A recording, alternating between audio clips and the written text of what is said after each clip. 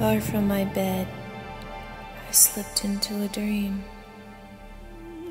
I arose empty-hearted, on my knees, looking around me, stranded in the middle of the ocean, waiting, wrapped in a torn gown. In the dark distance, I see someone gravitate towards me.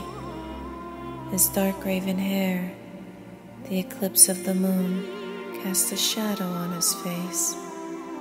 His arms, ready to wrap around me.